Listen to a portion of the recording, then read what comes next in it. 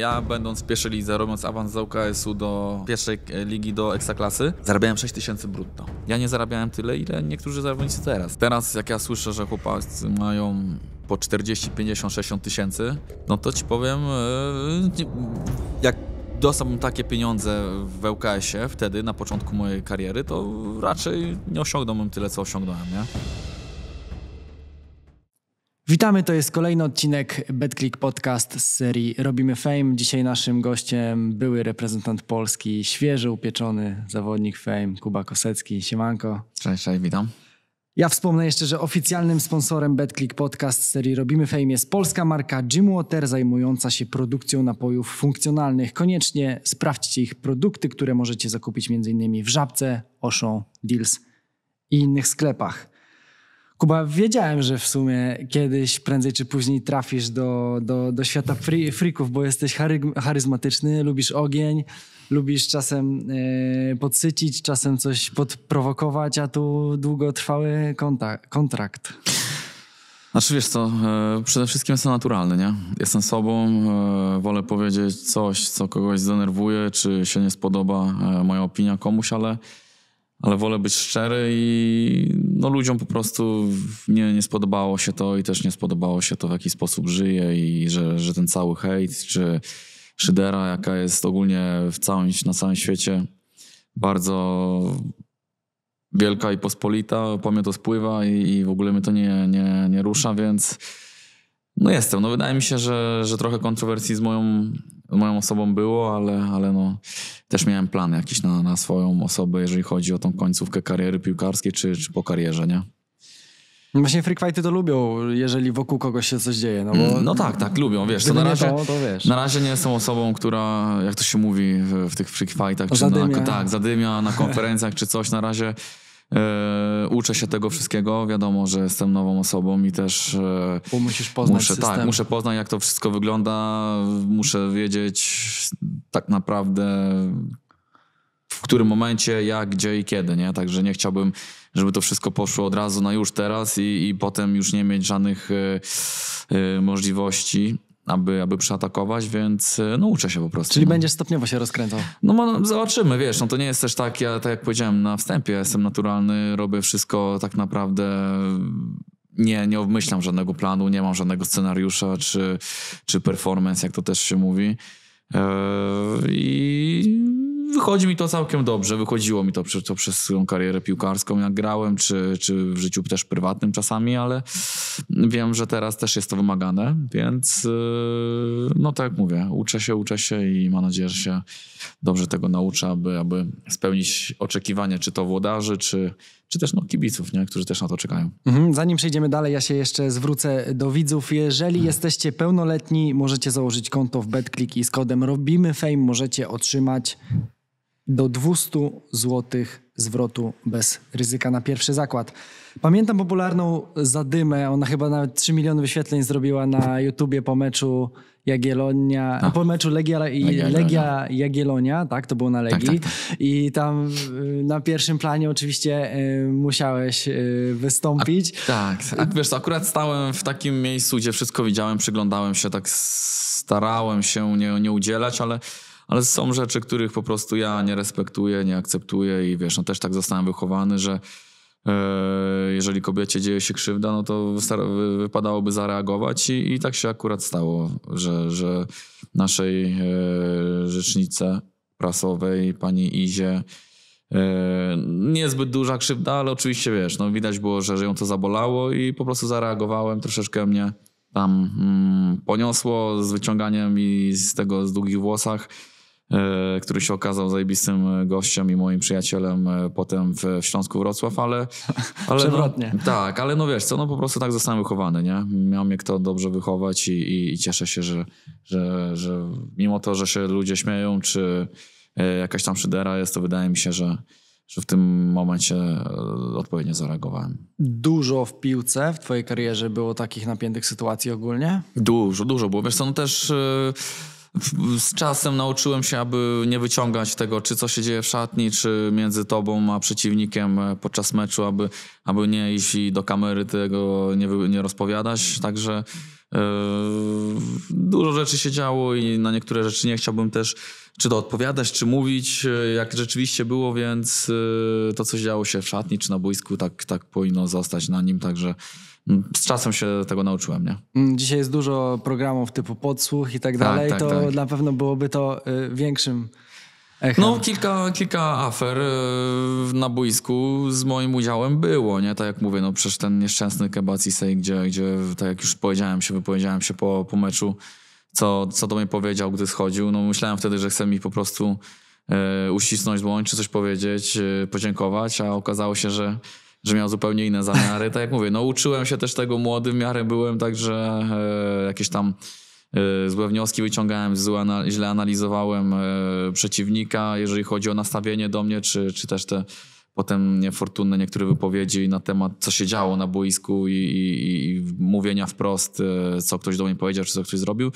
Teraz już po prostu już wiem, że takie rzeczy nie powinno się mówić, nie? I to powinno zostać, jak to się mówi na boisku. Czyli w takim honorze sportowca, piłkarza powinno się to po prostu tak, powinno się o tym nie mówić, wiesz, no to jest napięcie, adrenalina, emocje, właśnie. Różne rzeczy się robi, aby wyprowadzić przeciwnika z równowagi i czasami ta głowa nie dojeżdża, powie się coś głupiego, zrobi się coś głupiego podczas meczu, czy to w przerwie, także to, co się po prostu dzieje na boisku, czy w szatni, to powinno zostać, nie? I teraz jestem mądrzejszy, wtedy niestety taki mądry nie byłem i się powiedział parę głupot, nie?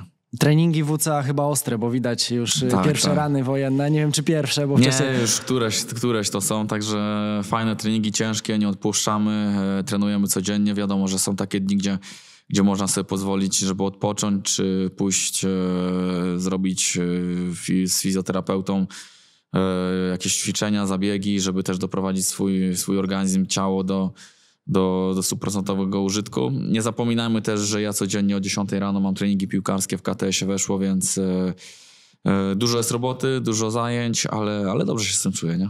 No właśnie, treningi piłkarskie, treningi sportów walki K1, a ty w zasadzie jeszcze niedawno miałeś poważną operację kręgosłupa. Jak ty sobie radzisz z tak dużym obciążeniem w tak krótkim czasie nałożonym po jakże poważnym zabiegu? Wiesz co, jak to się mądrze mówi, ból jest chwilowy, chwała wieczna. Więc, tak jest. Więc wiesz co, no, charakter, mentalność, dużo miałem tych operacji, czy to porażki, czy zwycięstwa, zawsze wyciągałem z tego co najlepsze i staram się na chłodno podchodzić do każdej jakiejś tam, czy jak coś mnie zaboli, czy ukuje, czy jakaś tam operacja była, to zawsze myślałem pozytywnie. Na razie jest dobrze odpukać, tak jak mówisz, no miałem operację kręgosłupa, gdzie to była był to dosyć poważny zabieg, bo miałem dyskopatię szyjną, wypadł mi ten dysk, pękł mi. I wiesz, no kawałek tam na rdzeń naciskał i kawałek na nerw. Miałem całą prawą stronę tak może nie sparaliżowaną, ale zdrętwiałą, wiesz, nie miałem dobrego czucia.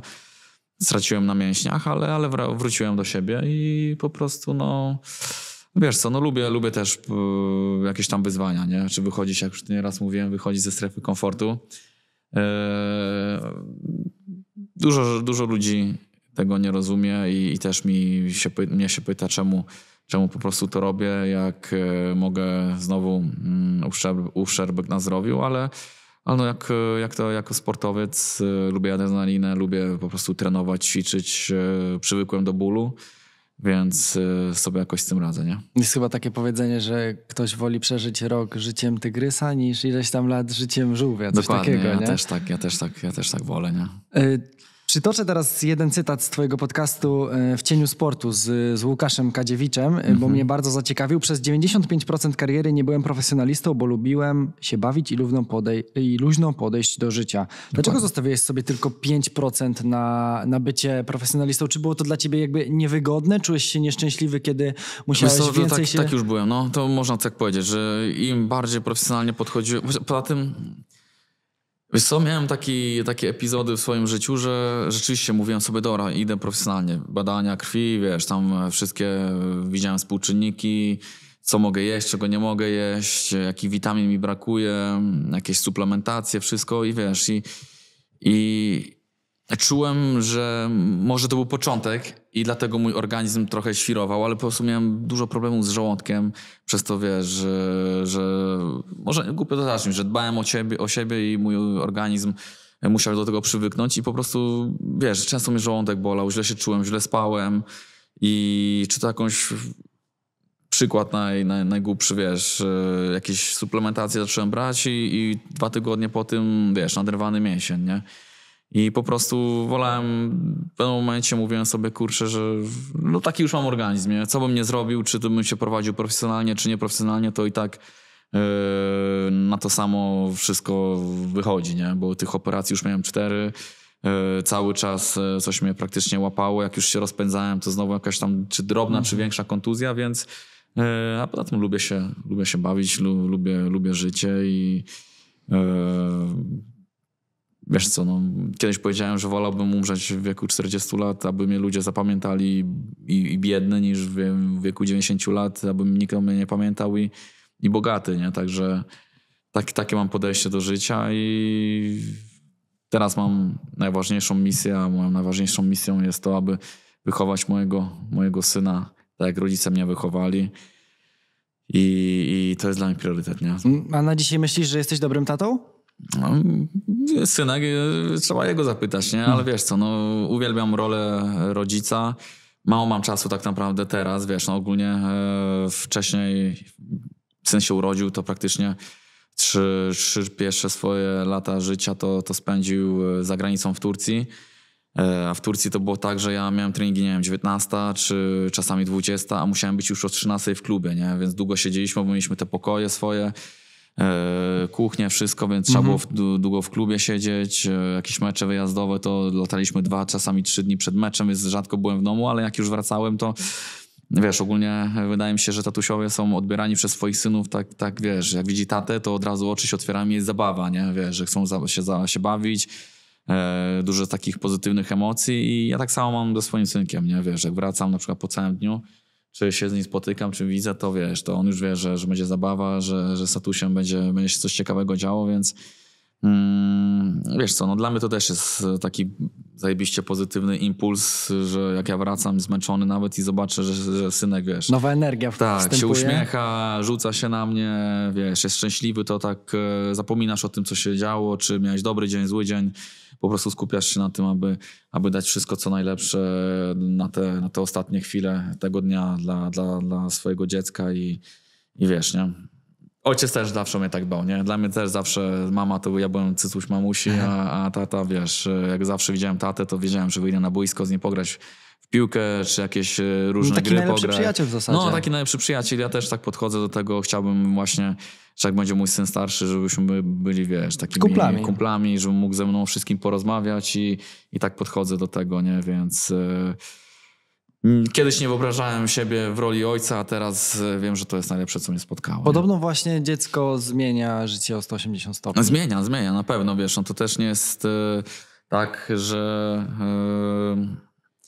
jesteś gotowy na to, wiesz. Nie da się chyba być gotowym. No wiesz, starasz się o dziecko, nagle udaje ci się, bo wiesz, no to nie jest też taki proces, że kurczę, chcesz mieć dziecko i wiesz, każdemu się udaje. Nie nauczysz się tego w szkole, ani z książek, ani na żadnym szkoleniu, dokładnie, prawda? Także wiesz, no pamiętam swój pierwszy kontakt, bo ja akurat jak mi się syn rodził,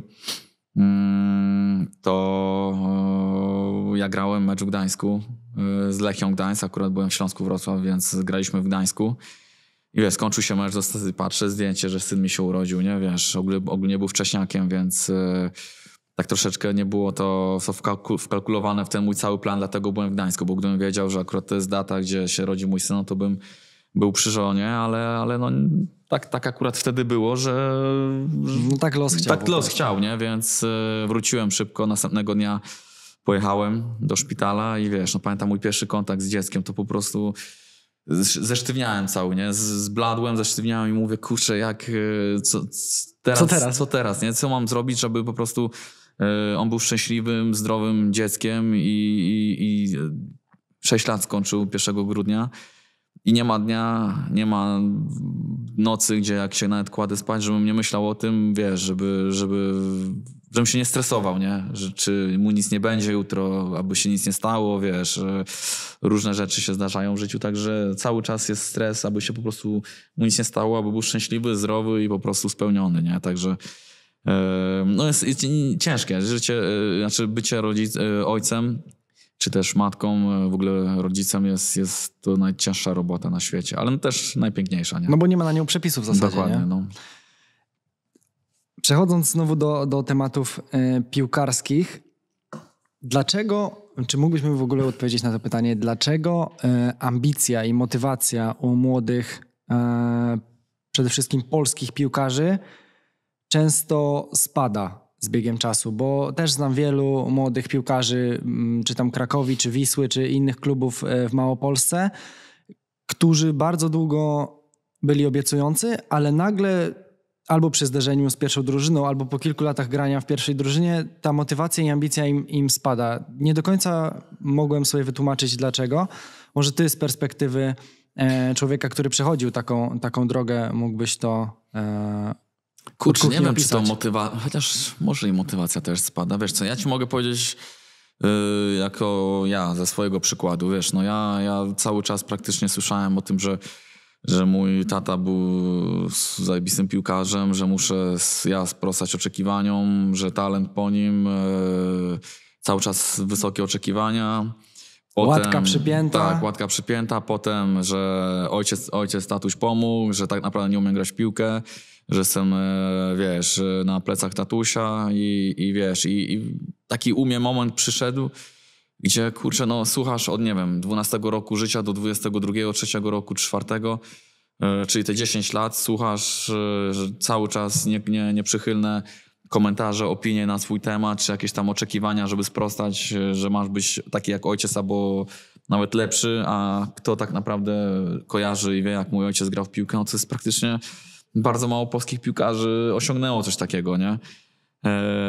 Więc po prostu pękło coś we mnie takiego. Przyszedł okres, gdzie wolałem, wiadomo, że chodziłem na treningi i po treningach szybciutko prysznic, czy to kino, czy to jakaś kolacja ze znajomymi, jakaś imprezka, coś. Robiło się wszystko, aby po prostu zapomnieć o tym, jakie są oczekiwania i też presja ze strony tego środowiska całego, bo grając w Legii Warszawa, to jest klub, gdzie jest cały czas presja, nie? I to niesamowita. I ja będąc w różnych klubach, takich jak Śląsk, Wrocław, Lechia, Gdańsk, czy też w Krakowie, w ŁKS-ie, w Turcji, w Adanie, czy w Niemczech, ja nigdzie takiej presji nie spotkałem. Nie? Tam po prostu na każdym kroku widzisz presję, oczekiwania i musisz osiągać wynik i sukces końcowy. A tam sukcesem jest tylko i wyłącznie Mistrzostwo Polski, Puchar Polski i awans do Ligi Mistrzów czy Europy. Nie? I wiesz, i cały czas masz te wysokie oczekiwania, więc u mnie to po prostu w pewnym momencie pękło i no, nie byłem gotowy na coś takiego. Nie? Można chyba szczerze powiedzieć, że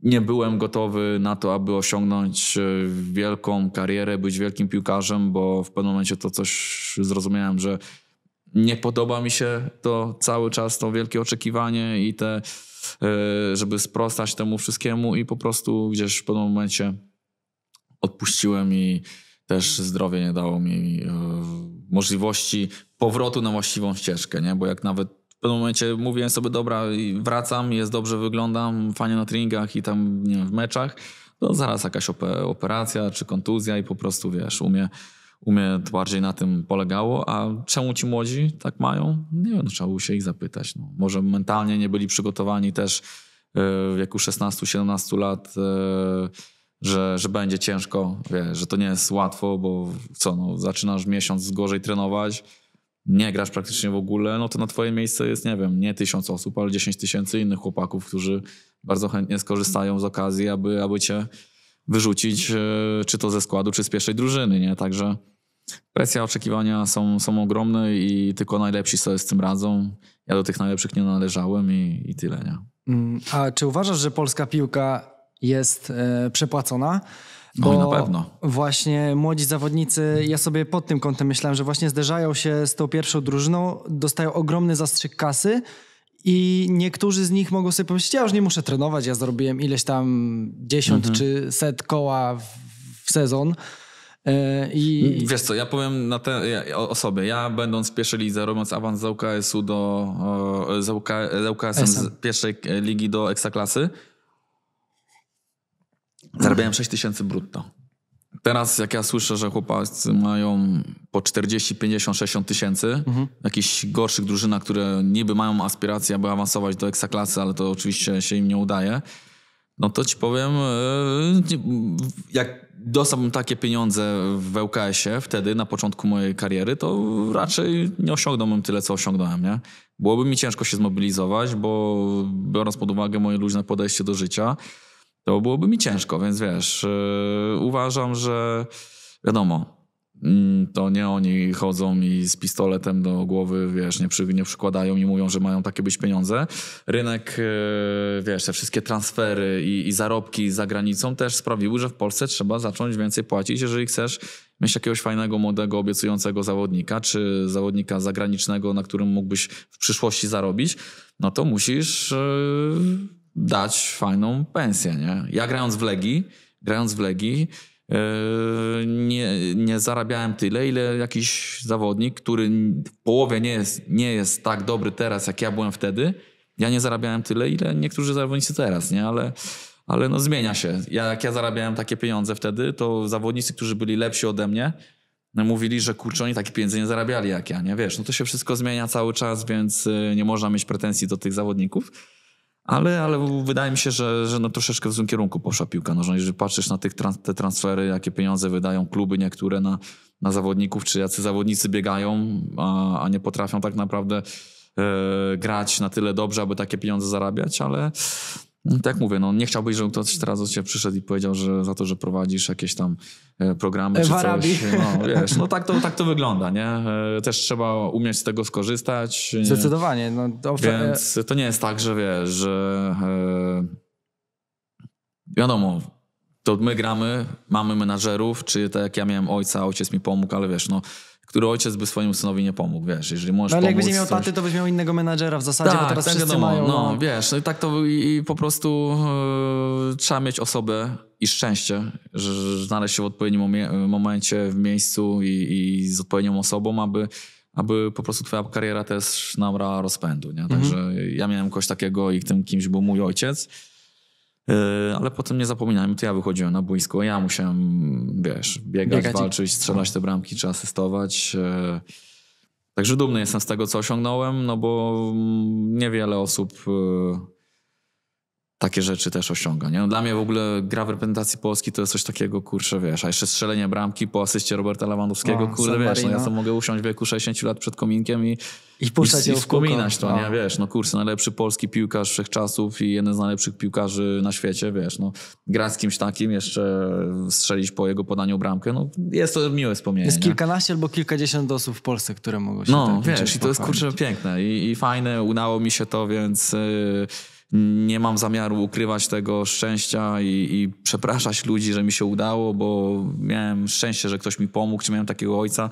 No byłoby to z mojej strony głupie i wręcz czułbym, że dałem z liścia w twarz ojcu czy osobom, które mi pomagały, nie? Także dumny jestem z tego, cieszę się i nic innego bym po prostu nie zmienił w swojej karierze, nie? Jeżeli chodzi o te rzeczy. No, odnośnie ogólnych pieniędzy, to ja uważam, że wiadomo, każdą ofertę trzeba brać i życzę każdemu, żeby zarabiał jak najwięcej, ale tak ogólnie, generalnie myślę, że ta ogromna kasa przyszłościowo raczej szkodzi naszej lidze niż pomaga. Wydaje mi się. Wiesz co, no kurczę... Ja się bardzo cieszę, że tak zarabiają. No to, niektórzy, mam kolegę, który zarabiał mało pieniędzy i nagle usłyszałem, ile on teraz zarabia i jestem po prostu szczęśliwy. Mówię wiem, takim że jest okiem dobrym piłkarzem. Też, no. No tak, no wiadomo, że no nie uszczęśliwisz każdego, nie? Jesteś prezesem klubu, masz swój budżet, wydatki, kibiców możesz nie uszczęśliwić jakimś transferem czy pensją zawodnika. Kibice drużyny przeciwnej mogą być niezadowoleni. Tak to wygląda i wiesz, no, nie ma osoby, która jest lubiana przez wszystkich i której decyzje są zawsze szanowane i lubiane. Wiadomo. Także no tak to jest. No, ja się cieszę, że chłopaki zarabiają, ciężko pewnie trenują jeżeli mają takie podejście do życia jak ja, to na pewno mają też fajne życie i po prostu no, niech się cieszą, nie? Ogólnie, tak jak mówisz, tak jak cały czas rozmawiamy, wielkie oczekiwania względem twojej osoby, dużo krytyki wylanej wielokrotnie, ale zauważyłem, że ciebie hejt zawsze nakręca, zawsze lubisz dolać tej oliwy do ognia, nawet nie oliwy, tylko benzyny i jeszcze bardziej rozpalić. Dlaczego? W ogóle skąd to się wzięło? Taki buntownik. Wiesz co, może nie... nauczyłem się tego, że po prostu to są ludzie, którzy nie mają żadnego wpływu na moje życie. Nie ma, słuchaj, osoby, która by mnie nienawidziła i miałaby jakikolwiek wpływ na to, gdzie będę, w jakim miejscu, czy podpiszę kontrakt, czy to z Fejmem, czy nie wiem, z Legią Warszawa, czy idzie, wiesz, no po prostu tak to wyszło. A wydaje mi się, że ludzie mnie przede wszystkim nie lubią za to, że oni myślą, że ja naprawdę byłem słabym piłkarzem i mi tatuś wszystko załatwił. Nie, tatuś mi załatwił, tak, za co dziękuję ojcu serdecznie, ale ja byłem dobrym piłkarzem. I ja sobie poradziłem z tym, udźwignąłem to, chociaż nie spełniłem oczekiwań ludzi, którzy myśleli, że przynajmniej będę w połowie dobry, tak jak ojciec, no na to nie było szans, ale dobrym piłkarzem byłem, wiesz co, no. Dojść do poziomu pierwszej ligi albo ekstraklasy to też gra jest... w reprezentacji to no jest właśnie, stary, gra w reprezentacji, no to wiesz, i to byłem powoływany, wiesz, no, na mecze eliminacyjne, mówię, bramkę strzeliłem i miałem epizod, gdzie w moim takim prime, w moim takim optymalnym takiej formie, no to po prostu w ekstraklasie byłem najlepszym zawodnikiem, wiesz, no a ludzie po prostu dlatego hejtują, bo jak ja o tym mówię, to oni naprawdę myślą, że ja byłem słabym piłkarzem, wiesz, a no to jest z ich strony głupota, no bo ja potrafię się przyznać do jakiegoś błędu, czy coś źle zrobiłem, czy byłem, wiesz, no na skalę międzynarodową nie byłem dobrym piłkarzem. Nie poradziłem sobie, czy to w Niemczech, czy to w Turcji i nie mówię, ale na krajowe podwórko ja byłem naprawdę zajebistym piłkarzem. Nie mówię, że grałem przez 10 lat super, ale grałem przez 2-3 lata super i wiesz, i byłem piłkarzem, na którego warto było czy to przyjść na stadion, czy oglądać. Po 7 latach Legia Warszawa, między innymi dzięki mnie zdobyła Mistrzostwo Polski. Byłem wtedy najlepszym zawodnikiem w ekstraklasie, grałem w reprezentacji Polski, wiesz, i jak ludzie mówią, że nienawidzą mnie przede wszystkim za to, że mówią, że jestem słabym piłkarzem i że mi tatuś wszystko pomógł, a ja mówię, że ja byłem dobrym piłkarzem, ale tatuś rzeczywiście mi pomógł i wiesz, oni po prostu tego nie rozumieją, frustrują się. To jak powtórzę, który ojciec nie pomógł swojemu synowi? No to jest po prostu swojemu dziecku w ogóle. No to jest dla mnie niepojęte, nie rozumiem tego. A tą frustrację, tak jak mówiłeś, no po prostu mnie to nie interesuje, naprawdę. Mam najbliższe osoby, przyjaciół, rodzinę i oni są dla mnie najważniejsi, a to, że ktoś wylewa... W ogóle dla mnie to jest niewyobrażalne, to, że ja wracam, nie wiem, po pracy, czy nie mam pracy i jestem sfrustrowany tym, że nie mam pracy i wracam i widzę kogoś i po prostu, żeby napisać jakiś komentarz, stracić 30-40 sekund na to, żeby napisać jakiś komentarz, wypociny, no czasem więcej i piszę coś takiego, a mógłbyś przeznaczyć to, nie wiem, 2-3 minuty, 40 sekund na to, żeby znaleźć pracę albo poprawić jakość swojej pracy, wymyślić coś, odpocząć, wiesz, no to mnie to nie rusza, a on jak siedzi, czy wiesz, no ja zdaję sobie sprawę, mówię, czasami niektóre rzeczy też denerwują. Wiadomo. I wiesz, jak każdego, czasami siedzisz i rzucasz jakąś wiązankę, czy do telewizora, jak coś oglądasz, czy przed komputerem, czy jak grasz jakąś grę, coś i wiesz, po prostu masz ochotę i ja tak myślę, jakie to jest niepozytywne dla mnie, dla mojego życia i jak ktoś tak siedzi, po prostu stara się, myśli, że mnie w jakimś stopniu to zdenerwuje, no to jest w totalnym beznadziejnej dupie i błędzie, no bo słuchaj, gdyby nie ten hejt, ta cała szydera, wszystko, to mnie by teraz tutaj nie było, nie? Tak Mówi naprawdę. się, że miara sukcesu zależy od a poza tym ilości wrogów. Uważam, że jeżeli by mi naprawdę w życiu nie wyszło i nie osiągnąłbym czegoś, to nie byłoby tak, żeby ludzie mnie tak nienawidzili, nie? Wiesz, uważam, że nieważne jak, ważne, żeby się mówiło. Oczywiście wiadomo, że każdy by chciał być kochany, lubiany, ale to jak już mówiliśmy, nie da się tak do tego niestety dojść, do takiego poziomu, żeby być lubianym przez każdego. Ale uważam, że mi się po prostu nie jestem obojętny. Udało mi się, też miałem jakiś plan na swoje życie po karierze i udało mi się. Także no cóż, no. Naprawdę, jeżeli mnie byś poznał i byś ze mną spędził ładne, nie wiem, jakiś czas dłuższy, to byś rzeczywiście zobaczył, że mnie to nie obchodzi, a poza tym nie jestem taki wcale o jakim się nie pisze. Nie? Tak, znaczy ja ogólnie wyznaję takie zdanie, że żeby kogoś oceniać, to należy go poznać prywatnie i to nie tak, żeby porozmawiać, tylko spędzić z kimś dużo czasu, a nie ze wszystkimi się da na świecie i ze wszystkimi celebrytami i tak dalej, no ale dopóki się nie pozna czyjeś historii, albo ktoś właśnie na podcaście, albo w jakimś artykule, albo w wywiadzie nie opowie swojej historii życia, no to jakby bardzo słabo jest go krytykować. Wiesz, to słabo, ale wiesz, to też nie jest tak, że nie wiem, ja też ci wszystkiego nie powiem o swoim życiu, jak tak naprawdę żyję, co robię, wiesz, no dla mnie życie prywatne jest życiem prywatnym, nie chcę, wiesz, ja też mam Instagrama, którego odpaliłem po kilku latach ładnie i wiesz, staram się jakoś do tego podchodzić, że chciałbym, też jest taki wymóg, żeby ludzie widzieli, co robię, jakieś zaproszenia na różne programy czy coś, ale po prostu nie potrafię jeszcze tego używać. Nie potrafię zrobić sobie selfie, nie potrafię wrzucić jakiegoś filmiku. Znaczy wrzucam, ale źle się z tym czuję. Ale wiesz, jeżeli nie chcesz, to przecież wiesz... Ale wiesz, no chciałbym też, żeby ludzie może zobaczyli tak naprawdę, jak to wygląda od środka wszystko, ale żeby to było naturalne i prawdziwe, a no niestety jest to świat brutalnie fałszywy. Wylewa się tam tyle żółci, jakiś przeróbek zdjęć, nieprawdziwych historii, że jest to świat, w którym ja po prostu wolę się bardzo powoli, delikatnie obracać niż starać się udawać, że potrafię i narobić sobie krzywdy. A widzieliśmy nieraz, że ludzie, którzy tam są, obracają się, narobili sobie krzywdę, więc... Najgorsze jest to, że właśnie w internecie ludzie często czują się bezkarni w zasadzie za wszystkie swoje takie złe czyny, prawda? Dokładnie, wiesz co, no... Ja staram się o tym mówić, może nie wiem, będę starał się też jakoś współpracować, czy pomóc ludziom znaleźć jakieś firmy czy marki, które by chciały mi pomóc. Ogólnie teraz procent tych wszystkich depresji czy samobójstw to jest młodzież. To są ludzie młodzi, którzy nie radzą sobie z tym hejtem, którzy naczytają się jakichś komentarzy nieprawdziwych na swój temat.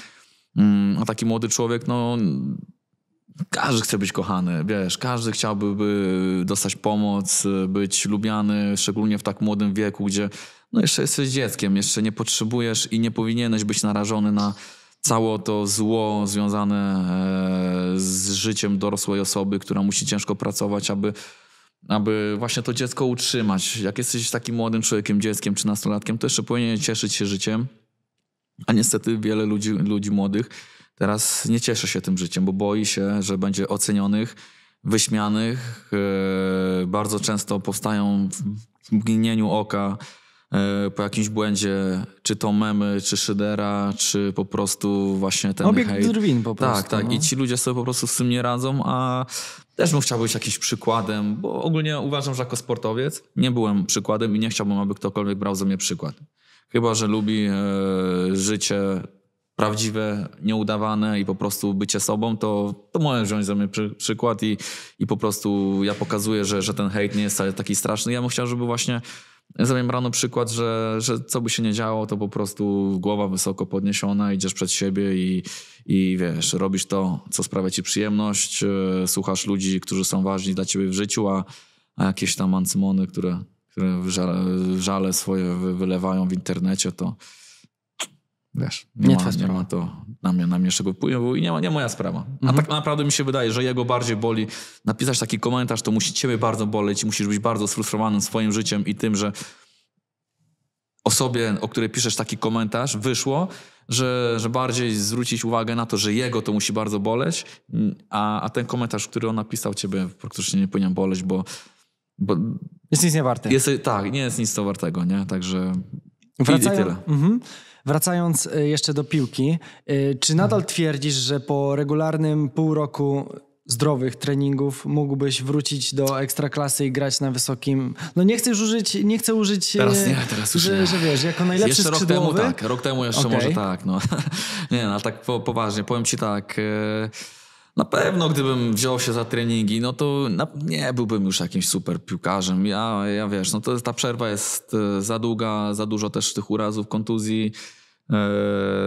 Troszeczkę też poniosły mnie emocje, mówiąc to, Ale akurat czułem się w potrzebie powiedzieć o tym i... Właśnie wtedy chciałeś doleć tej oliwy, Dokładnie, co? to był ten moment, nie? Także no teraz już 33 lata i operacja kręgosłupa, także już damy sobie spokój. Nie? Podczas twojej gry w reprezentacji muszę to poruszyć. Jeden wielce wiralowy filmik, który poniósł się nawet nie po Polsce, ale po całym piłkarskim świecie, czyli Polska, Ukraina, jak ci się zsunęły spodenki i pokazałeś połowę pośladków. Najśmieszniejsze w tym było to, że chyba w wywiadzie po meczu powiedziałeś, że z San Marino pokażemy więcej. Tak jest, wiesz co? Jeszcze i gola strzeliłeś, no więc nie kłamałeś, nie?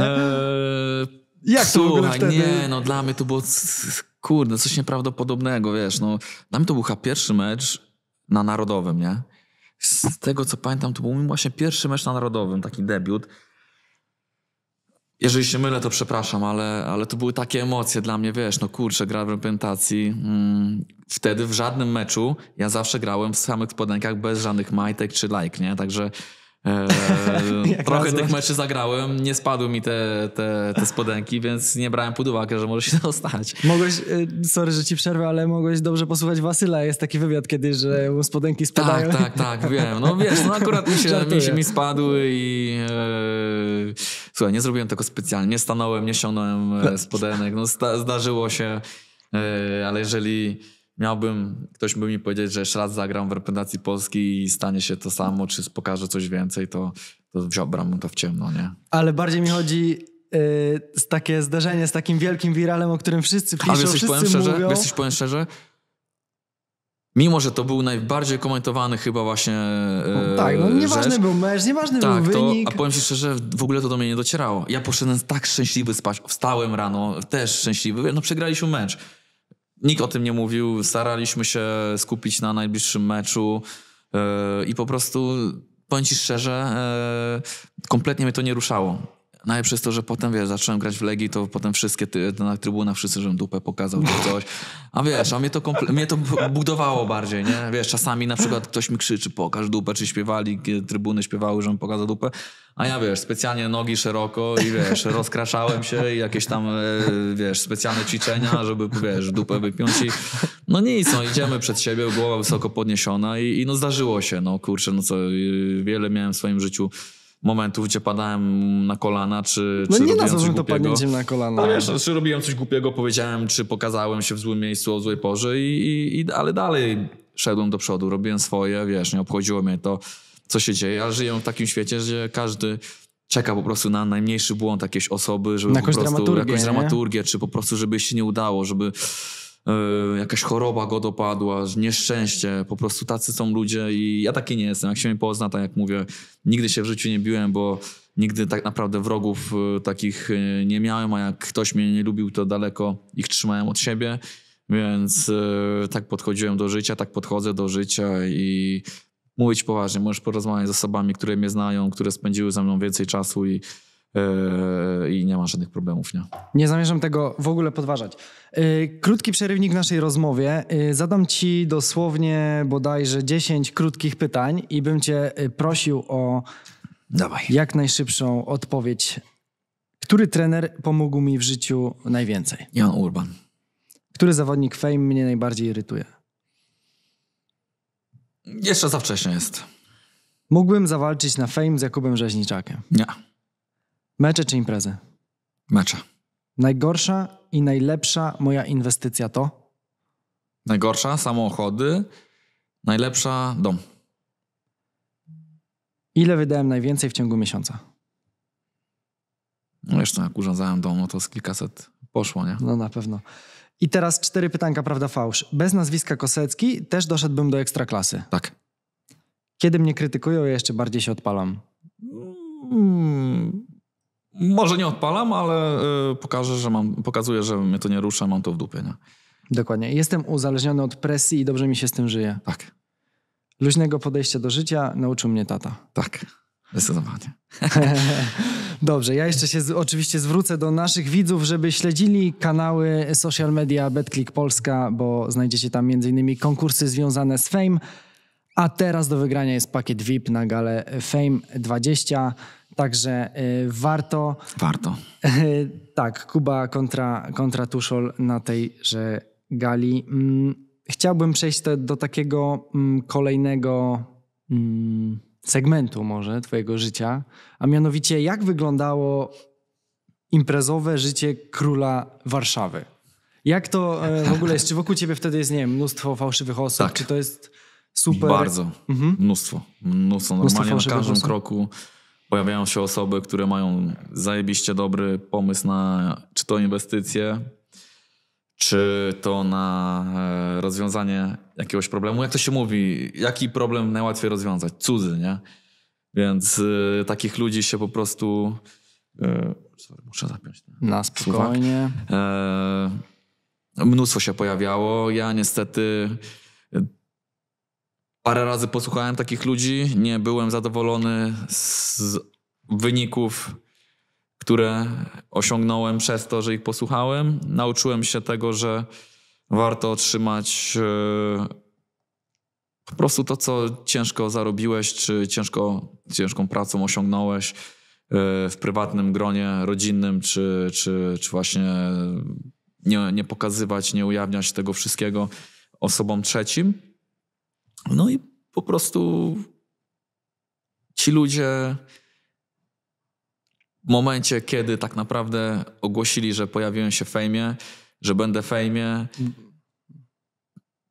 myśleli, że zapomniałem o tym, że kiedyś byli obecni w moim życiu i ich po prostu nie potrzebuję. W momencie ogłoszenia starali się wrócić do mojego życia, nie? Także to też jest przykre, że wiele osób w momencie, kiedy... Przyjaciele sukcesu? Tak, kiedy były momenty w moim życiu, gdzie naprawdę czułem się gównowarty i nikim nie kochany.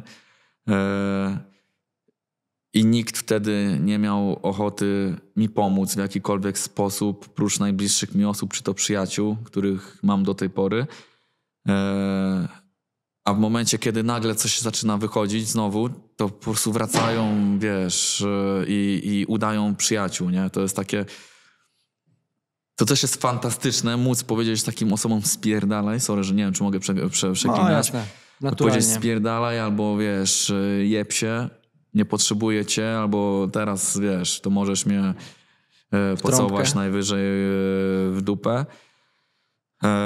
Bo były momenty, gdzie potrzebowałem osób bardziej doświadczonych, mądrzejszych ode mnie, które wiedzą, jak się zachować w odpowiednim momencie, a nie chcieli tego robić, bo po prostu byłem po drugiej stronie rzeki i nie mieli w tym interesu. Tak, nie mieli może w tym interesu, nie generowali takich może by wyświetleń, czy korzyści finansowych, czy może też medialnych. Ja naprawdę jestem osobą, która też uważam, że jestem medialna. Jestem medialny jako osoba. Nazwisko Kosecki wiele znaczy, między innymi dzięki praktycznie większości procent, dzięki mojemu ojcu. Ja też dużo zrobiłem, żeby nazwisko Kosecki było medialne i jestem medialny, ale ja naprawdę nie mam takiego parcia na to, żeby moimi znajomymi, kolegami czy osobami bliskimi były osoby, które są medialne, rozpoznawalne, celebrytami. Ja praktycznie takich osób blisko siebie nie mam, bo ja wiem, że lubię się otaczać ludźmi, którzy ciężko pracują, którzy mają inne podejście do życia i którzy bardzo wiele przeżyli i chcieliby wiele poświęcić, aby mieć przynajmniej w połowie tyle szczęścia, co ja. I ja bardzo lubię takim osobom pomagać. Mam oczywiście rodzinę i staram się to pomagać jak najlepiej potrafię, ale też lubię mieć przy sobie blisko osoby, które widzę, że są w stanie zrobić bardzo dużo, aby osiągnąć sukces. I to nie mówię, żeby osiągnąć sukces przez jakieś głupoty, czy tak jak mówimy o freakach, że robienie z siebie czasami debila, czy coś takiego, tylko są osobami ciężko pracującymi. Też miałem szczęście, że spotkałem na swojej drodze osoby, które osiągały wielkie sukcesy i widziałem, jak się zachowują i w jaki sposób traktują ludzi. Ja jestem osobą, która zawsze w każdym klubie, czy gdziekolwiek nie idę, każdego traktuję tak samo. Czy to jest prezes, czy to jest zawodnik, piłkarz, trener, czy to pani, która gotuje, sprząta, pierze. Dla mnie wszyscy są tak samo ważni i z każdym staram się mieć naprawdę bardzo dobry kontakt i trzymam ludzi takich, którzy widzę, że chcą ciężko pracować blisko siebie, bo najgorsze jest to, wiesz, jak wpadniesz w takie towarzystwo, które już coś niby osiągnęło i nagle jest tak, dobra, coś tam osiągnęliśmy, to może troszeczkę sobie odpuśćmy, nie musimy już tak naprawdę tak bardzo ciężko pracować, to wiesz, w pewnym momencie przychodzi taki kryzys, czy rozleniwia się człowiek i łatwo wtedy najczęściej wiele stracić, nie? Dlatego lubię mieć przy sobie osoby, które tak naprawdę jeszcze nic nie znaczą w tym całym świecie, czy to piłkarskim, czy celebryckim, czy wiesz, tych freak fightowym, ale dla mnie bardzo dużo znaczą, nie? Także takie mam podejście do życia i ludzie może też o tym nie wiedzą, ale z tymi osobami, co spędzam dużo czasu, to tak naprawdę wiedzą, jak jestem, nie? Mhm. A dlaczego w ogóle na tych imprezach jest takie skupisko tych ludzi, którzy właśnie jakby są... Dlaczego tak jest? Kurczę, nie wiem. Nie wiem, ja na przykład nigdy nie miałem interesu, żeby pójść na jakąś imprezę, bo dostałem informację, że ktoś tam będzie i mógłbym coś ugrać. Nie, jak na przykład idę na imprezę, to chcę się zajebiście bawić ze znajomymi. Chcę się napić alkoholu, chcę się rozluźnić, chcę potańczyć, pośmiać się. Dla mnie po prostu pójście na imprezę i wykorzystanie jakiejś tam osoby, która jest w czasie, wiesz, imprezy, ekscytacja, troszeczkę wypiłeś, wiesz, no po pijaku czasami powiesz jakieś głupoty, obieca się coś głupiego. Uściśnie dłoń. Tak, ja dlatego po prostu jestem osobą, jak idzie na imprezę, to daje się 100%, jeżeli chodzi o tryb imprezowy, nie? Ja nigdy nie lubiłem rozmawiać o interesach na imprezach, czy w miejscach takich, gdzie się towarzysko spotykaliśmy, żeby właśnie się tam troszeczkę rozluźnić, odmurzyć, jak to się brzydko mówi. I po prostu, cwani są tacy ludzie też, nie? Wiedzą, że ktoś, kurczę, ma chwilę ekscytacji, troszeczkę wypił alkoholu i starają się to wykorzystać, ale też to nie tylko jest, że na imprezach się pojawiają, nie? Czasami to jest tak, że ci po prostu dzwonią cały czas, wiesz. Czyli chyba po prostu jak jesteś na świeczniku, to... Tak, i takie, że dzwonią cały czas, wiesz, 12 razy w ciągu dnia, że dawaj szybko, musisz szybko, zajebista inwestycja, to tamto, czy dawaj, mamy taki pomysł, jakiś taki program odpalamy, możemy fajnie zarobić pieniądze. Wiesz, to nie mówię, że nie zawsze jest tak, że się nie uda, nie? Że nie zarobisz rzeczywiście. To nie jest tak, że wszyscy są źli, ale ciężko jest czasami, kurczę, nadążyć za tym i rozróżnić, wiesz, gdzie rzeczywiście dobrze byłoby zainwestować, a gdzie nie. Chyba nie ma osoby, która by w każdą inwestycję dobrze zainwestowała pieniądze i zarobiła, nie? Także my jesteśmy ludźmi tylko, popełniamy błędy, źle inwestujemy i trzeba po prostu się uczyć, nie? Mhm. Jako dziecko zwiedziłeś na pewno dużo miejsc, bo jeździłeś za tatą w zasadzie cały czas. Gdy jego kariera trwała, to musiałeś z miejsca na miejsce się przemieszczać i dużo miejsc, tak jak mówię, odwiedziłeś. Gdzie ci się żyło najlepiej za tamtych czasów, gdzie było najwygodniej? Piękne chwile ogólnie, jak mogłem, wiesz, ja ogólnie lubię podróżować. Tak jak mówiłem, moim wielkim marzeniem jest zrobić kurs pilota samolotów pasażerskich i być pilotem, więc samoloty uwielbiam. Dla mnie po prostu moment, gdzie wstajesz rano, możesz, wiesz, jak byłem dzieckiem, umyć się, ubrać, spakować, nadać walizki, po lotnisku pochodzić, te sklepy, wiesz, wszystko, kurczę, potem wsiadasz do samolotu. Dla mnie wszystko to było coś takiego, wiesz, magicznego. Dlatego uwielbiałem podróżować i sprawiało mi to przyjemność. Też różne kraje, różne kultury dzięki tacie poznałem. Ale byłem za mały, żeby z tego tak, wiesz, bardzo korzystać, więc w momencie, kiedy już byłem na tyle świadomy i dorosły, czyli Stany Zjednoczone, to utkwiło mi to w pamięci, nie? Stany Zjednoczone, Chicago, kurczę, prawie 2 lata spędzone w Stanach, zupełnie inny świat, wiesz. Nie ciągnie cię z powrotem? Ciągnie mnie właśnie, wiesz, bardzo chciałbym, nie mówię może o tym, żeby polecieć tam, żeby mieszkać na stałe, ale żeby, wiesz, polecieć sobie na dłuższą chwilę. Dłuższą chwilę nie mam na myśli 2 tygodni, tylko wiesz, nie wiem, 3-4 miesiące, może tam rzeczywiście chwilę pomieszkać, zobaczyć znowu, jak ten świat wygląda. Dla mnie to było zupełnie coś innego, wiesz, tak jak mówię, te wielkie budynki, kurczę, pamiętam do tej pory takie park rozrywki był, Six Flags się nazywał, rollercoastery, kurczę, zupełnie petarda, nie? Czy restauracje Rainforest do tej pory, pamiętam, wiesz, że wchodzisz, kurczę, i miałeś, no jak w dżungli, nie? Wiesz, kurczę, para wszędzie leciała, małpy jakieś takie sztuczne zwisały, jakieś nosorożce, wiesz, słonie, dźwięki, jakbyś był w dżungli. Wiesz, no i kurczę, dla mnie to było takie coś jak dla dziecka, no mega, nie? I też za szkoła takie prywatne chodziłem. Rano wstawałem, ubierałem się, przyjeżdżał autobus ten żółty, do szkoły jechałeś, wiesz, no piękne czasy, dlatego jestem ojcu wdzięczny za dzieciństwo, za to, jak mnie wychował, co mi dał i wiem, że też chciałbym być takim ojcem dla mojego syna, dlatego robię wszystko, aby móc mu pomóc w jak najlepszy sposób i wiesz, no czasami trzeba się poświęcić, czasami od życia dostaniesz po dupie, ale nie możesz zapominać, że rodzina jest najważniejsza i dobrze by było, żeby ludzie to zrozumieli. A jak z perspektywy czasu patrzysz na to, że ty jako dziecko w zasadzie nie miałeś takiego stałego miejsca, takiego na przykład jednego przyjaciela z ławki? Często ludzie, gdy są dorośli i mają podobne dzieciństwo, mówią, że im tego brakuje. Jak jest u ciebie? Wiesz co, nie zastanawiałem się nad tym. Dopiero teraz się nad tym troszeczkę będę musiał głębiej zastanowić. Okej. No tak, no skoro cały nie krąży czas. ci to po głowie, to w zasadzie... Wiesz co, nie chodzi mi to po głowie. Poza tym też, jak już byłem dorosły czy starszy, to też cały czas zmieniałem kluby praktycznie. Wiesz, no, z Legii do LKS-u na rok, potem powrót do Legii, potem do wypożyczenia do Lechii Gdańsk. Na 3-4 miesiące znowu powrót do Legii.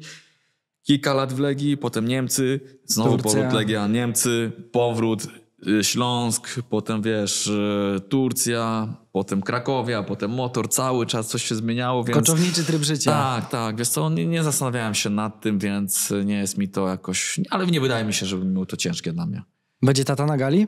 Kibicował? Nie będzie w ogóle tego oglądał i nie będzie kibicował. Ale w sensie wiesz co, boi się, stresuje się, boi się, kurczę, powiedział, że martwi się o moje zdrowie, ja mu mówię, że to są freak fighty, że poza tym wygram tą walkę, że jestem pewny siebie, żeby się nie martwił, ale no rozumiem to, jest ojcem, martwi się i nie chce zobaczyć syna, który dostaje po twarzy, czy tam jakieś rzeczy dziwnie się dzieją, także dużo mamy wspólnych znajomych, którzy na pewno do niego będą dzwonić i powiedzą mu, jak to będzie.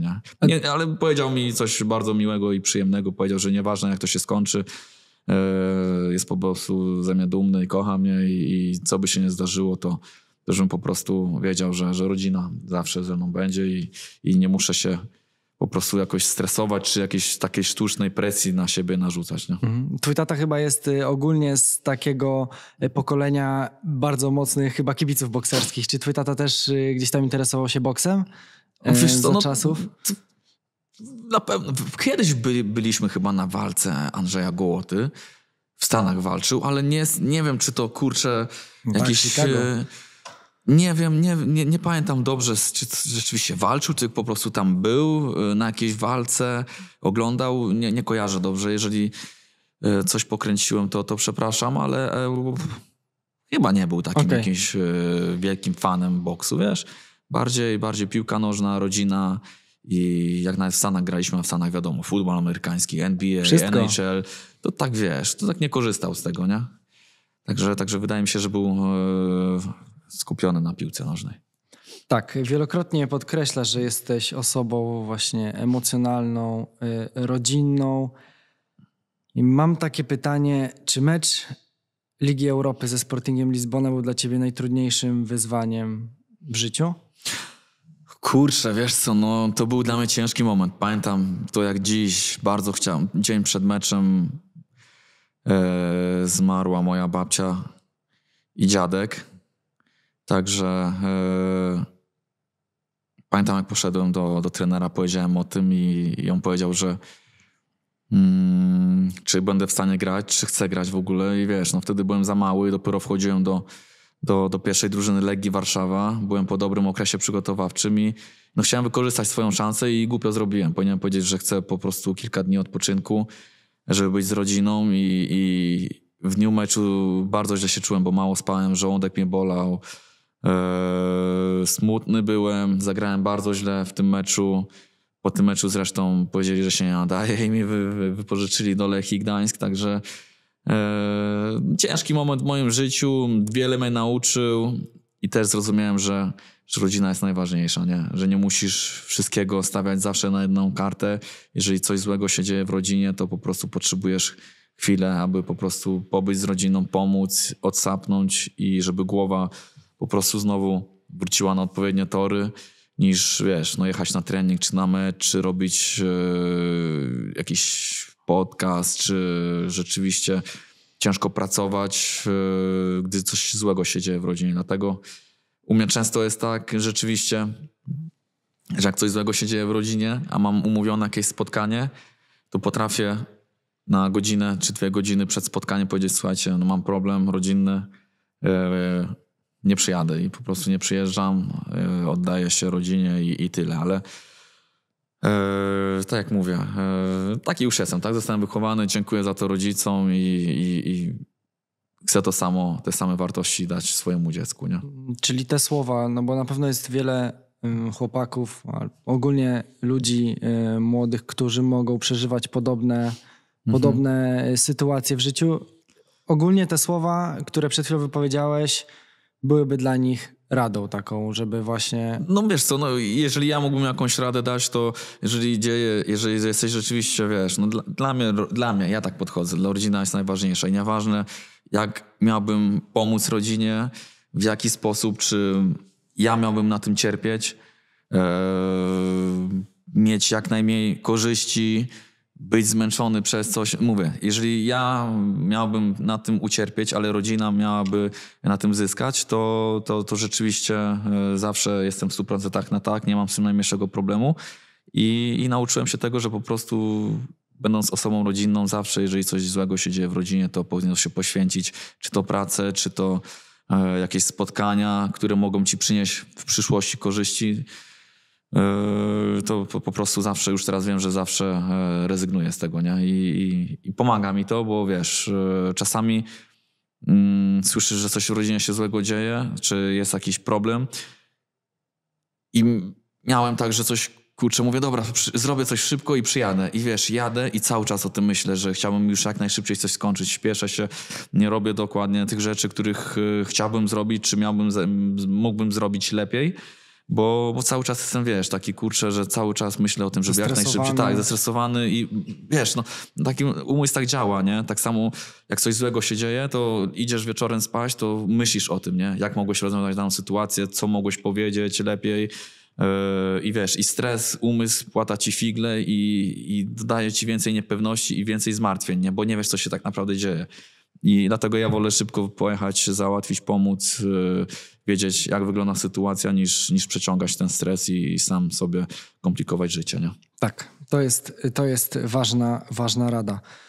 Przechodząc do kolejnego etapu rozmowy, ja chcę zaznaczyć, że galę Fame20 można obstawiać tylko w aplikacji i na stronie Betclic. Zabawimy się w krótkie, dosłownie typowanie. Zaczniemy od turnieju Fame. No, dobra. Kto twoim zdaniem ma największe szanse? Kto może wygrać turniej w formule K1? Wygrywa tylko jeden, rekordowa pula garzy do zgarnięcia. Kto może wygrać, tak? Wiele osób stawia na Amadeusza. No właśnie, wiele osób stawia i ja właśnie tak patrzę na Ferrariego.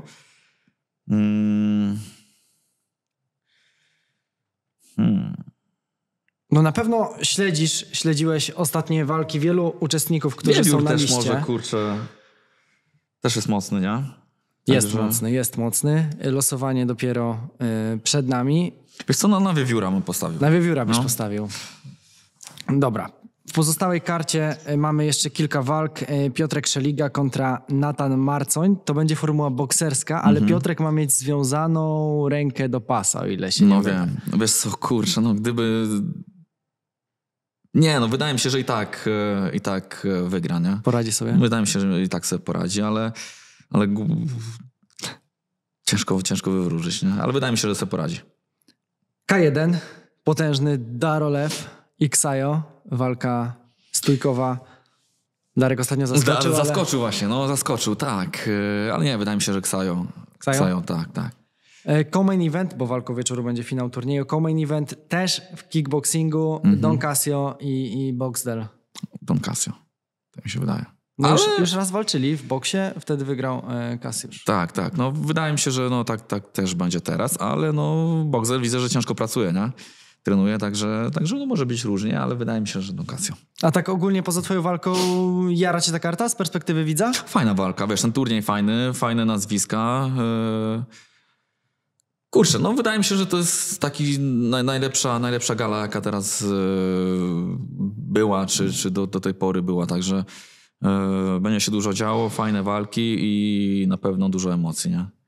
Na pewno fajna gala się szykuje. Widzowie, jeżeli wy obstawiacie, to pamiętajcie, żeby grać odpowiedzialnie. Mówiłeś chyba w wywiadzie Duży w Maluchu, tak? Że ogólnie w Weszło grasz mocno hobbystycznie, mocno jakby spełniasz swoje, to co lubisz, robisz.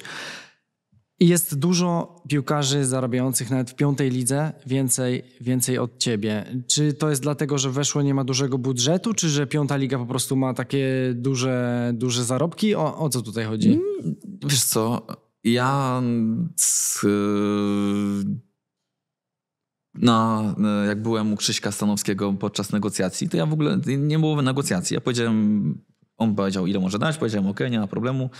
Bardziej zależało mi na tym, że ja już nie chciałem z Warszawy wyjeżdżać, chciałem być blisko rodziny, wszystkich przyjaciół, chciałem po prostu znowu móc być w jednym miejscu i się nie skupiać na tym, że za pół roku czy za rok znowu gdzieś trzeba będzie wyjechać. I wiesz co, no nie byłem nigdy osobą, która była ciężka w negocjacjach. Jeżeli rzeczywiście bardzo mi zależało na pieniądzach, tak jak mówiłem o tym nieraz, że do Turcji poszedłem dla pieniędzy, to rzeczywiście poszedłem tam dla pieniędzy i tam twardo negocjowałem i dostałem to, co chciałem. Ale tutaj kompletnie mi na pieniądzach nie zależało. Nie chciałem też, aby Krzysiek myślał, że będzie wykorzystywany ze względu na to, że ja miałem świadomość tego, że jestem dosyć kontuzjogenny. Że w każdej chwili może mi się coś stać, a wiem, że Krzysiek i wiedziałem, że Krzysiek jest słowną osobą i że no to, co dogadamy się, to takie pieniądze będziemy dostawać i do tej pory tak jest. I tak jak mówię, ja Krzyśka nie chciałem też oszukiwać, nie chciałem go na jakieś większe pieniądze naciągnąć, bo wiedziałem, że w każdej chwili może być tak, że jakaś kontuzja wypadnę i nie będę w stanie pomóc. I tak rzeczywiście było. No, pierwsza runda w 4. lidze. Mało pomogłem Krzyśkowi, bo byłem po operacji i też nie za dobrze się czułem z tym, jak pobierałem pieniądze, nie? Ale Krzysiek jest na tyle w porządku osobą, że po prostu nie ma z tym chyba najmniejszego problemu. Też dogadaliśmy różne tam kwestie, więc nie chciałem po prostu oszukiwać też ludzi, nie? No jak wcześniej nieraz oszukałem jakiegoś prezesa czy klub na to, że ale będzie dobrze. Ale co oznacza oszukałem? Nie, no kurczę, no dla mnie... Nie masz wpływu na to, czy śmieję się. dostaniesz Ja zawsze się śmieję, że oszukiwałem niektórych ludzi, że wiesz, że będzie wszystko w porządku, bez kontuzji, a jak prześledzisz moją karierę piłkarską, to w każdym klubie miałem albo zerwane więzadła w kostce, jakąś operację, czy dłuższą przerwę, dlatego się śmieję z tego, że oszukiwałem, no bo nie oszukiwałem, no naprawdę wierzyłem w to, że tak będzie, a że takie jest moje ciało, więc nie mogłem na to nic poradzić, a z Krzyśkiem właśnie tak porozmawialiśmy. Miałem z tyłu głowy to, że może coś się złego stać, jeżeli chodzi o moje zdrowie. No niestety się stało i tyle. Dlatego zdaję sobie sprawę, że jest więcej zawodników, którzy są czy to słabsi, czy mniej medialni, mają mniejsze nazwisko, mniej ugrali, a zarabiają więcej.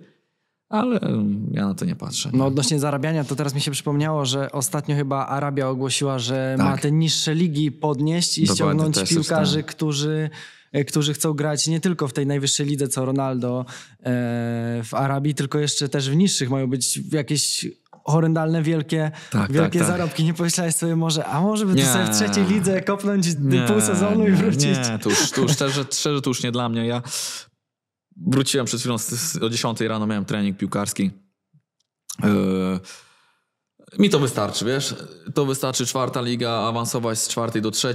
Oczywiście, że ja jestem ambitny, jako sportowy jest też ambicje, charakter, wszystko, więc ja nawet jak wychodzę w 4. czy to w 5. lidze jak było, to ja zapieprzałem i wiesz, każda porażka na treningu, czy jakichś gierkach, czy jakieś zakłady jak robiliśmy, to mnie to irytowało, denerwowało, więc zawsze dawałem z siebie wszystko. Aczkolwiek znam swój organizm i czasami było tak, że po prostu z trenerem rozmawiałem, mówiłem, że lepiej było, żebym odpoczął albo mniej potrenował, żebym w meczu mógł grać i po prostu no tak się dogadaliśmy i to już dla mnie taka kariera piłkarska, ja już moje ciało się też do tego po prostu tak w 100% nie nadaje, żeby grać na najwyższym poziomie. Intensywności. Intensywności. Widać, że jesteś tego pełni świadom, ale ogólnie wtedy co szedłeś do Turcji, to można powiedzieć, że to była taka Arabia wtedy, że wtedy jakby piłkarze tam szli...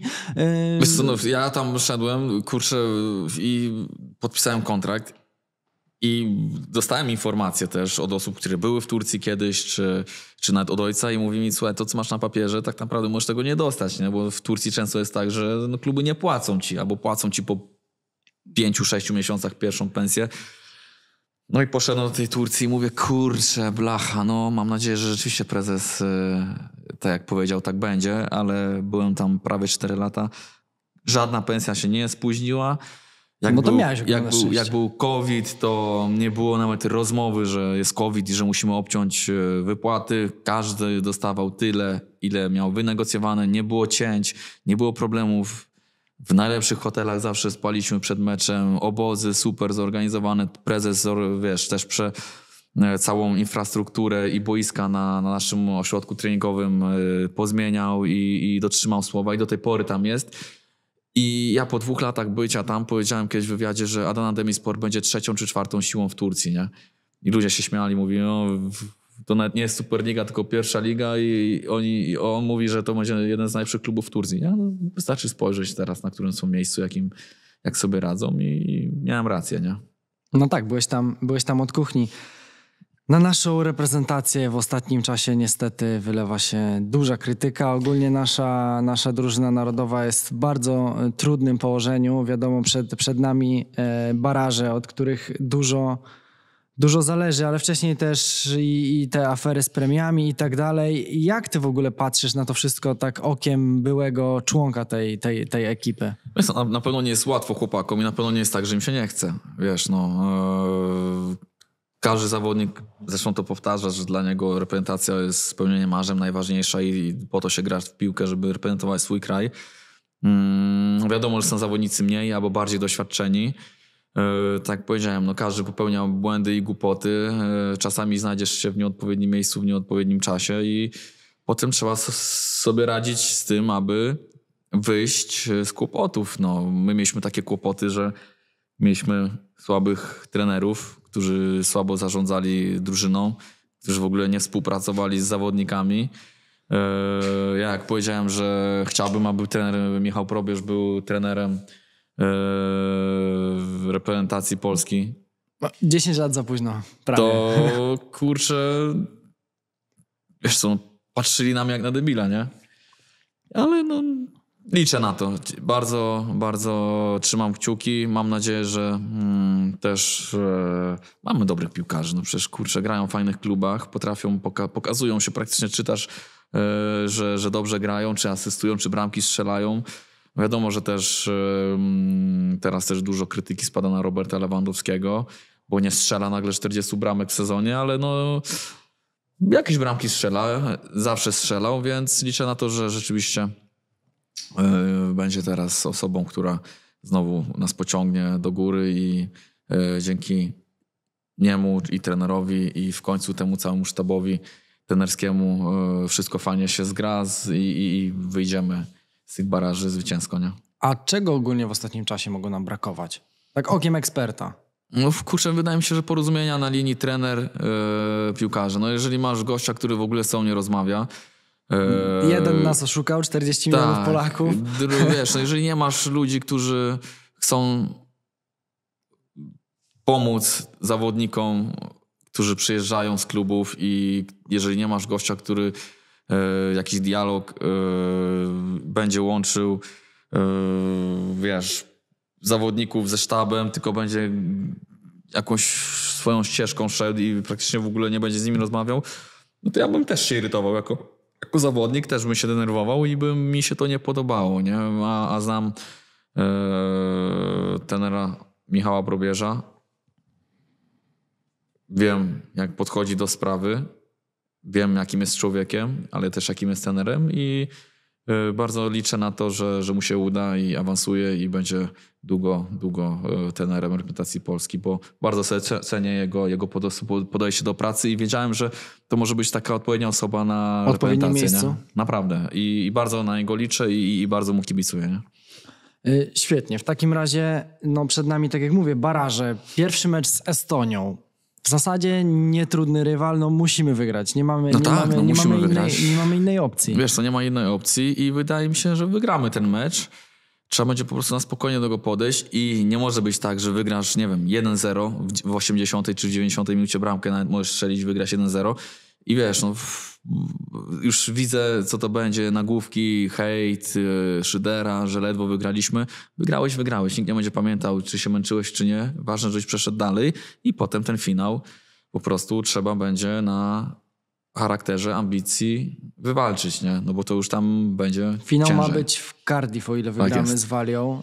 Trudny teren, na Wyspach się zawsze ciężko gra. Bardzo ciężko gra. Wiesz co, tak jak mówię, nieważne jak, ważne aby awansować. Nie możemy też cały czas na tego balonika pompować. Jak się nie uda, to hejtować. Czy jak się uda, ale w złym stylu też być niezadowolonym. Jesteśmy chyba w takim miejscu teraz jako polska piłka, że powinniśmy bardzo siebie nawzajem wspierać i z każdego drobnego, małego sukcesu się cieszyć. Także mam nadzieję, że tak to będzie wyglądało. Nie? A jeszcze zahaczyłeś o te nagłówki. Jak to wygląda w środku reprezentacji u piłkarzy, którzy właśnie są często krytykowani przez media? Czy oni to później, niektórzy na przykład czytają i się tym emocjonują, inni mają to totalnie w poważaniu? Wydaje mi się, że oni są już na tyle doświadczonymi zawodnikami i na tyle w życiu osiągnęli, dostali też po dupie, że w tym momencie raczej by ich to irytowało, że kraj nie potrafi wesprzeć i po prostu pchnąć ich do przodu. Bo to, co rozmawialiśmy na tych freak fightach odnośnie różnych zawodników, że niektórzy mają bazę kibicowską, czy ludzi jakieś tam, którzy obserwują i są bardziej lubiani, a inni są mniej lubiani. I wiesz, i tym, co są bardziej lubiani, wydaje się, że będzie łatwiej. Tak to nie działa, że jesteś bardziej lubiany i nagle będzie ci łatwiej, wiesz, i że będziesz silniejszy, czy szybszy, czy będziesz więcej bramek strzelał, czy coś.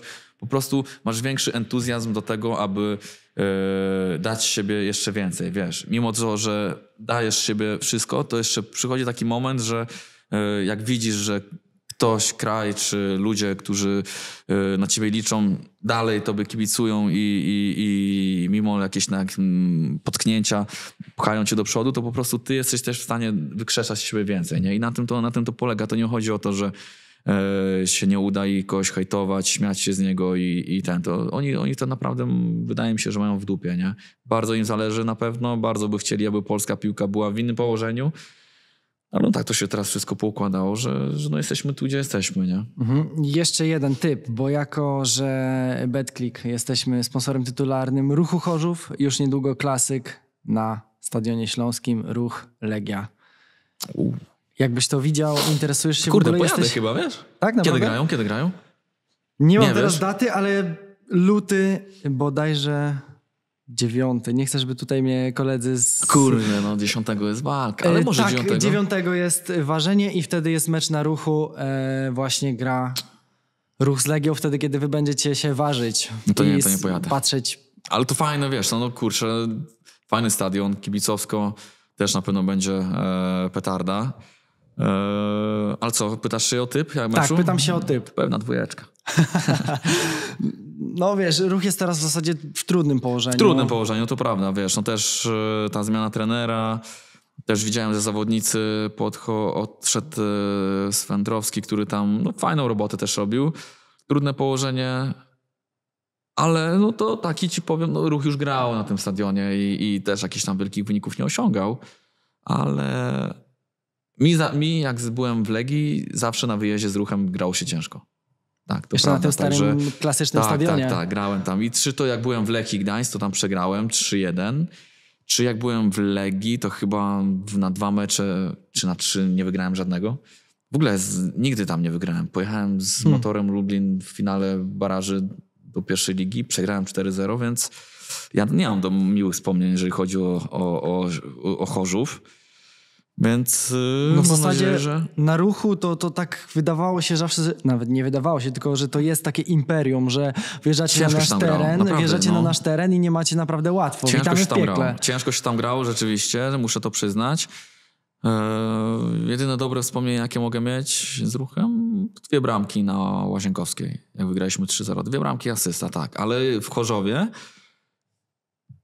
chyba nie wygrałem żadnego meczu.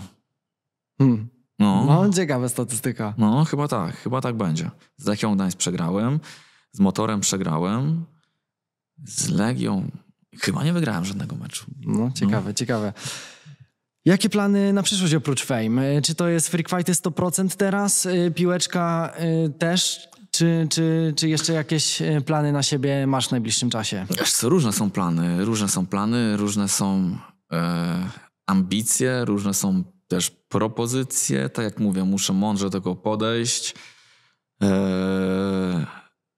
przeanalizować, porozmawiać z rodziną, z bliskimi i się dopiero tak naprawdę podejmie decyzję i się określi, co tak naprawdę ród Kosecki chce robić. Nie? To nie jest tak, że ja idę walczyć tylko Jakub Kosecki, tylko tam jest jeszcze wmieszany Roman Kosecki. Cała armia, także wiesz, trzeba się zastanowić. Muszę mądrze do tego podejść, pomyśleć. Dużo pieniążków też straciłem właśnie przez to, że na szybko chciałem coś robić i niekoniecznie naradzając się z najbliższymi, więc jest pole do popisu, do manewru i różne propozycje na pewno będą się przewijać, ale tak jak mówię, najważniejsza dla mnie jest rodzina, mój synek i tyle będziemy patrzeć, co mogę zrobić, aby ułatwić mu życie, nie? Dobrze, to będziemy bacznie śledzić i obserwować i zmierzając już powoli do końca, ja zachęcam, by śledzić Betclic podcast na Spotify, a oficjalnym sponsorem podcastu z serii Robimy Fame jest marka Gymwater, zajmująca się produkcją napojów funkcjonalnych. Koniecznie sprawdźcie ich produkty, które można zakupić m.in. w Żabce, Auchan, Deals i wielu innych sklepach.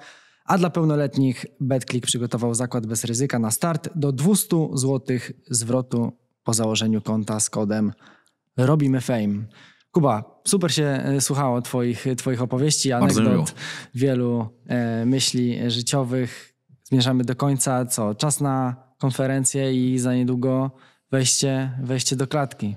Znaczy do klatki już wchodziłem, wiesz, sparingi jakieś tam sparowałem. Ale wiesz, przy 14 000 widzów... No ciekawy jestem, ale wydaje mi się, że ja to lubię. Trochę mniej niż stadion Legii, ale... Trochę mniej, tak. Wiesz, to lubię taką presję, czy to będą gwizdać, czy cokolwiek wyzywać. Ja po prostu to lubię, naprawdę to lubię, mówię to z pełną świadomością i nie staram się też nikogo oszukać.